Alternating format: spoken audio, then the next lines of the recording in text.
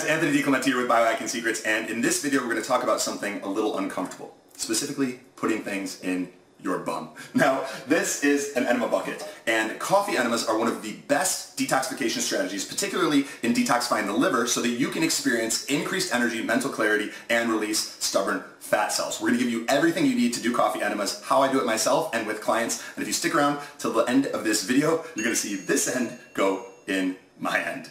So you start with a pot like this. Now, I'm going to do just one thermos today for demonstration purposes, but typically I do two so that I have plenty of coffee made up and it lasts a lot longer. So you take some filtered clean water. This can be penta water, it can be reverse osmosis, it can be even, there's a lot of other kinds, but you basically want to remove fluoride and many of the contaminants that exist in city water.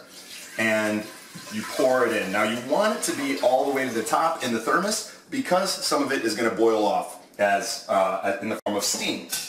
Then you turn the heat up to high, put the lid on, and let it boil. Now, while this boils, I'm going to talk a little bit about how coffee enemas work. It's specifically through a pathway called NRF2. And what NRF2 does is it helps to transcribe enzymes and antioxidants in our body like glutathione and superoxide dismutase. And those are what neutralize free radicals. The same free radicals that can make us tired or cause our body to age faster than it should. So it's suggested that coffee enemas help open up that pathway. And when our detoxification pathways are shut down or compromised, we can feel tired, lethargic, and we can start putting on weight. Now, the amount of coffee that you're going to want to use is approximately 1 cup. If you're doing 2 thermoses, then it's going to be 2 cups. The type of coffee is this Coffee Enemas, C-A-F-E-M-A-N. We'll put the link on the video for where you guys can get the coffee. The type that you want is 5-pound therapy roast with caffeine. Caffeine is very important because that is what initiates the hormetic response in the liver. So caffeine is a little bit of a toxin, just a little bit. So when it is received by the liver through the hepatic portal vein, the liver goes, whoa, what are these toxins? And it ramps up function. Some studies have shown up to 500% to push toxins out. So it not only pushes the caffeine out, but it pushes a lot more out. So those are some of the benefits, and that is one of the main pathways that these mechanisms are working to benefit you. So take a measuring cup, get yourself about 1 cup.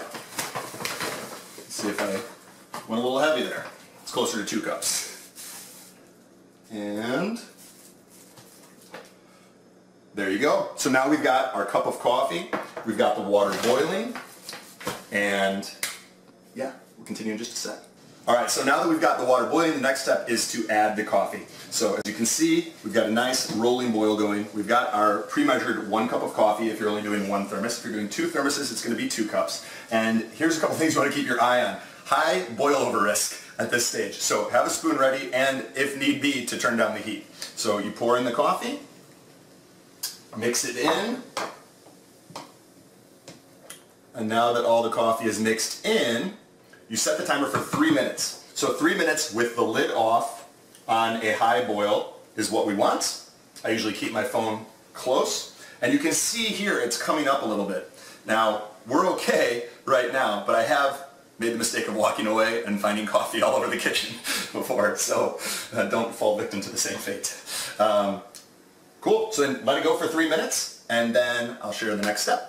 Alright, so the coffee has just boiled for 3 minutes. Now what we want to do is we want to turn down the heat and bring it to more of like a simmer or a low boil. And then after it has finished, we do that, we take the lid and we put it on. We set the timer for 15 minutes this time. And then the preparation part of the coffee is coming to its final step.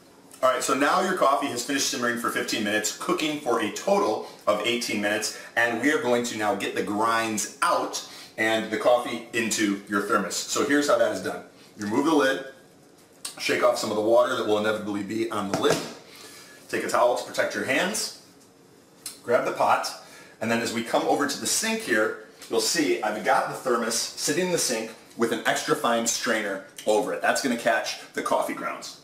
Then you carefully and slowly pour the coffee in, just so, until the thermos is full. Then if you're going to do your enema right away, you definitely want to be careful and choose the temperature of the water that you combine it with to protect yourself, because this is hot. Or if you're going to be doing it later, then you can cap the thermos and you have it ready to go for when you are. Alright, so now you've got your enema coffee in the 64-ounce thermos, you've got your enema bucket ready to go, you've got your measuring cup, and you've got your clean, fluoride-free water. Here's how we're going to make the enema. Typically, if you're starting out, you can start with anywhere as low as half a cup, but most people find that 2 cups is the sweet spot. But if you're a little bit more sensitive or it's difficult for you to hold, feel free to dial it down to about half a cup of coffee. In this case, I'm going to do the full 2 cups.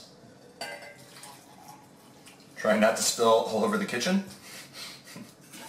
Now, we've got 2 cups of coffee. Goes right into the bucket. That is still hot, so always check the temperature before going all in, as they say. Then we're going to do about 2 to 3x the amount of coffee as water. So if we just did 2 cups of coffee, we're going to do about 6 cups of water. That also goes into the bucket. And there's an important step that you don't want to overlook here. I'm going to share that in just a second.